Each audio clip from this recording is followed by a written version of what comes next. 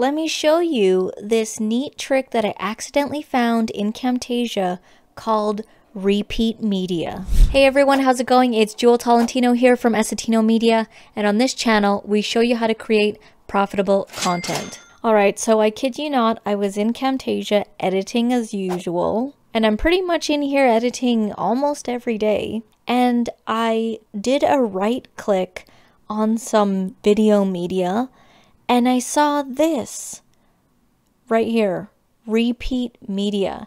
And I had never seen this before, and I was so curious. I'm like, what is this?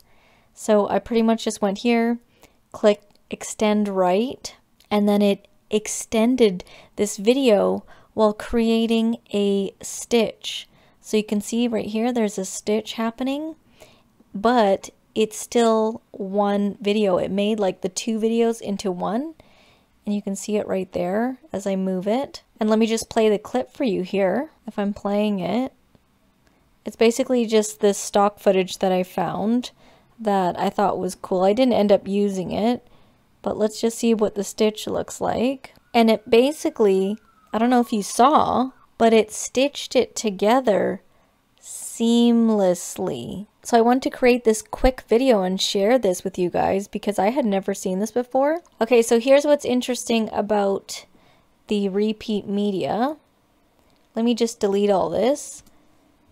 If I restart everything and I bring this down, if I right click on it, there's no repeat media. It's vanished. It's gone, right? And you're like, whoa, what's happening here? Here's what I found out. You need to have something else on the timeline for it to show up. So you see how I had this like image here? Just like this. Then when I go to click right click, then it goes repeat media, extend to the right, and it's gonna extend it up until this point here. So you can see that it extends it to fill this gap. So let's say you have specific time slots and you need something to come in at 30 seconds, but you need this video to extend for that entire duration. This is when you would use something like that. So I just reset it here, and in order for this to work, you do need to have something else on the timeline creating that gap. It's basically essentially a gap filler, and it works on video. It doesn't really work on images. So if I right click on this, it's not going to do the repeat media. It's only going to work so far on video. And if I click this, you see how I extended it even longer? Click on this, extend to the right. It's going to extend it fully. That I thought was pretty cool. That was unique to me, and I had not seen this before. So I just wanted to create this quick video just sharing this quick new feature here.